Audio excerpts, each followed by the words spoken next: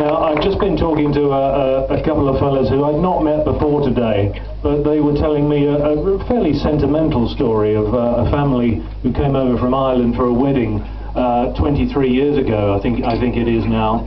And there were six children in the family, and one of them was being married, and one of the other sons never went back to Ireland.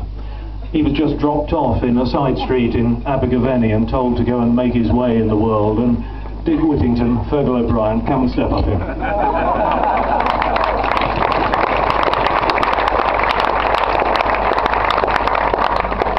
Is that how it happened? Pretty much so, yeah. My brother Dave was getting married. I'd already signed up to the racing school in Newmarket, and yeah, we had the wedding in Abergavenny, and then I went to Newmarket on the Sunday. My uncle Dermot took me there, and yeah, so that was it. And from there you went to Tim Foster's yacht? Yeah, I had 3.5 great years at Captain Foster's, and that was a real foundation for me in learning how to do it, sort of right, I suppose, his way anyway, and the way the old school did it.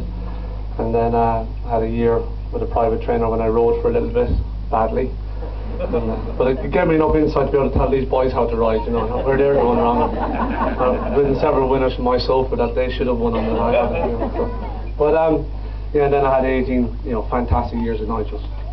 Yeah, I think everyone in the room's aware of your time with Nigel, and you were such an important cog in a very big yard. Making the break and moving out from being a head lad, going out on your own, setting up as a trainer. Scary or what? No, it's not really that scary, because I've got such amazing people, like you mentioned earlier. You know, I've got Chris, Jeff Keys, Timmy, Paddy, you know, I've got all these boys and girls behind me who've just worked incredibly hard to get, you know, what you see up there today wasn't there on Monday, and without their work it just wouldn't be there, you know.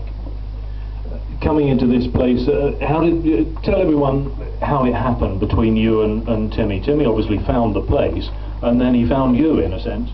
Well, sort of. Timmy was riding out for us, and then he sort of stopped riding out for us, and he was doing this here, and I came over and saw one day, and he was on about putting a wood chip in. I said, well, you never get anyone to train if you don't have a wood chip. And he said, well, you know, put a decent gallop in, you know, you get someone in to train, and you know, it'd be a nice place. And then we just got talking, and one thing led to another, and things that happened at Nigel's, and then I spoke to Chris, and I don't know, and it all seemed just to happen. And suddenly I was having a meeting with Ray, and it all went from there, really. And putting it all together, there's obviously teething problems, delays, you wait for your license, you wait for planning permission, you wait for the builders to finish. You didn't have an awful lot of hair to start with. Have you lost a bit more? I've had a great honeymoon period, you know. I've been very fortunate that some very good owners gave me lots of money to go and buy some young horses and things like that, and so I've had a great honeymoon period, which got me through all the sort of the ups and downs, and yeah, and the licensing took ages. I thought it was a formality. It took forever. I thought I'd have runners by now.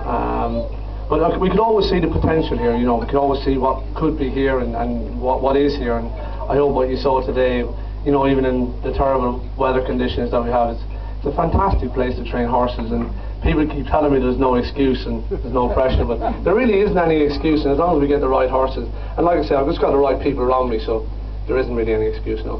Well, I've seldom seen such a big queue of top jockeys at a new yard, I can say that. Well, yeah, that's more to do with Timmy, I think, than me. But you've got the boxes full, you've got about 40 horses in already. I mean, it's a terrific start. Tell us when we can expect to see some horses running. Hopefully next Sunday. Hopefully got Supreme the Pie ready to go to Huntington, maybe.